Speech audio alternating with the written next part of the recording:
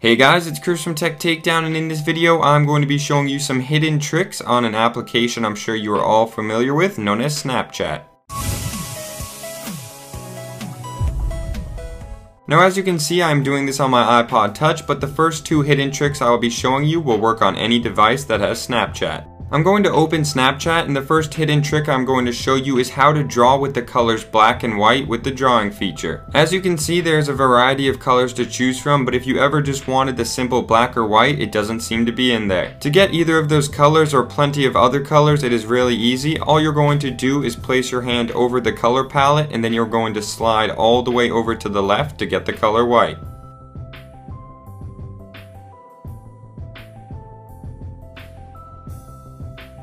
It is very similar to get the color black. You're going to hold down on the color palette, go all the way over to the left, and then all the way down. You can now draw using black or white, or use brighter and darker shades of other colors. Next, I'm going to be showing you some hidden effects you can have on your images. After you have taken a picture, if you type the caption capital B, the and symbol, lowercase w, and 3 periods, it will change the image to be black and white. From there, you can either leave the caption as B and W, change it, or take it away altogether, and it will still remain black and white.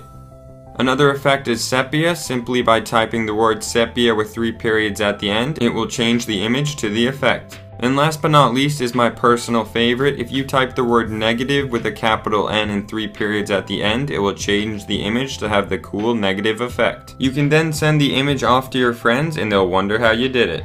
And the last trick I'm going to be showing you is how to screenshot somebody's Snapchat without it sending them a notification. Now I'm sure this will work with any Apple device, but I'm unsure about other devices, so if you are not doing this on an Apple device, you'll have to try it out for yourself. Also, this trick is working on version 5.0.0 for Snapchat. If you're not sure what version of Snapchat you have, just go check in the App Store. If you're watching this video and Snapchat is no longer version 5.0.1, this trick may no longer work, but still give it a try.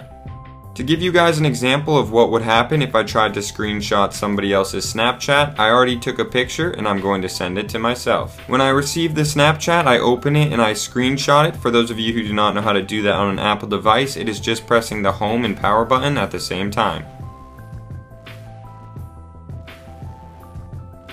I was able to take a total of 3 screenshots, but you can see once I reload the page, the normal delivered text changes to screenshot and a 3 in parentheses. So now I'm going to show you a simple way to take a screenshot of a Snapchat without that happening. So once again, I've taken a picture and I'm going to send it to myself. But this time when you open the Snapchat, you're going to hold down your finger as usual. Then you're going to take a screenshot holding both the power and home button at the same time. But right after the screenshot has been taken, you're going to remove your finger off the home button and continue to hold the screen as well as the power button until time runs out. So you can see I hold the screen, take the snapshot, but never remove my finger off the power button, only the home button. Once the time is up, you can let go of the power button, and once you reload the screen, you will see that the original delivered text has simply changed to open.